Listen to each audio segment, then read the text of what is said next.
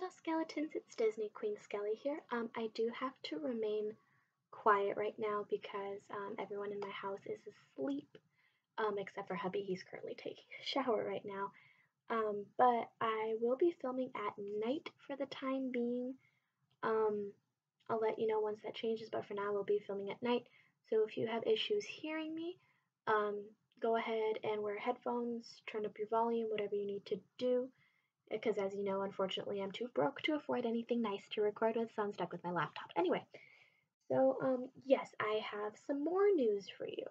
So for those of you who didn't watch my part 1 video of this, please go watch it now before you watch this one, so you have the full story of what's going on. And the full story is that, well, I mean, continuing from where I left off, so I came back from the doctor actually a while ago. I'm really sorry I couldn't get a video out to you guys. Just by the time I got home, I had to do so many things that I kind of just forgot. But I am making a video for you guys now. So what happened? Um, I got called back, and the nurse that was helping me out, she asked me like, okay, well, what initially happened? So I told her pretty much the whole story I told you guys that um, I had gone to see a doctor and they told me I might have ovarian cysts, came back negative, got a pelvic exam, came back negative, but I'm still having pain and I just need to know what's going on. So she told me, oh, well, it could be um, sciatica. And I said, well, what's sciatica? Um, I'll tell you what she told me. Sciatica is when you pinch your sciatic nerve. It's down here in your lower back, and it can usually be caused by sitting too long in one area, especially if it's a hard surface. And I knew exactly what they meant by that because back in March, and I can pinpoint the exact day, back in March, I actually had to go somewhere, but I got there way too early than I was supposed to. I ended up sitting in a very hard chair for about 4.5 hours. So I kind of figured that's when it started because immediately the next day I was in pain. So I was like, okay. So I asked him, so what do we do from here with the sciatica? Because then eventually the doctor came in and confirmed the same thing. And he said, well, are you on any medication right now? I said, well, currently I'm taking 600 milligrams of ibuprofen just to help with the pain.